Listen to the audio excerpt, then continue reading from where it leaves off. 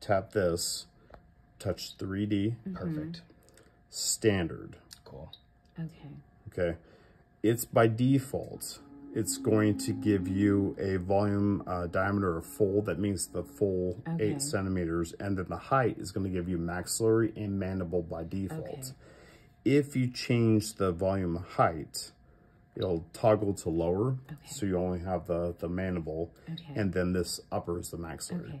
But the default is full. And so I would hit OK. Oops, sorry. You can actually use your finger and move it around different positions. Pretty cool. But hit the OK button. And that tells the machine that you're in that program. Then you adjust the patient size. So like Dalton and I would be this patient size. It would be the 4th patient size for adult males. For yourself, the default, maybe it's the default, but the middle patient position would be like for yourself. Large males, they would be on the 5th one. So this sets the exposure parameter for that image. But it's important also to see this. See where it says resolution? It says normal.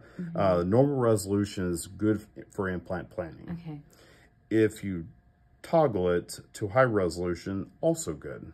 Probably more resolution than is needed, but that's what that setting's for. If I tag it one more time, well, HD is good too, but do not use low dose. It just it'll be a CT image, but it doesn't have the details that you need to see. Cool.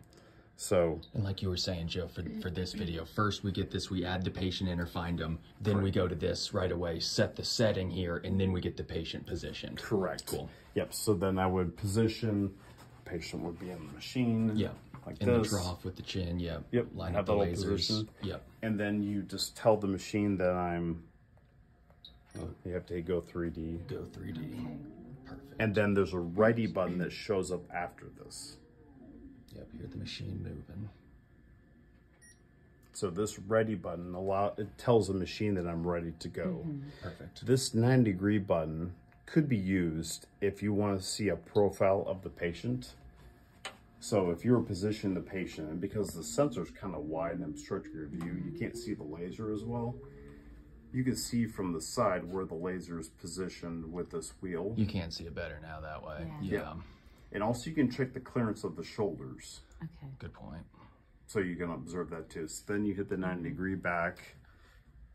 It'll rotate back. The shoulders seem to be the trickiest thing. That's what seemed to make them have to get taken over and over, is what I've seen, at least from a layman perspective. Yes. And then hit the ready, and then whenever the ready is synchronized to the software in here, the ready goes solid green. It'll blink, blink, blink, sort of.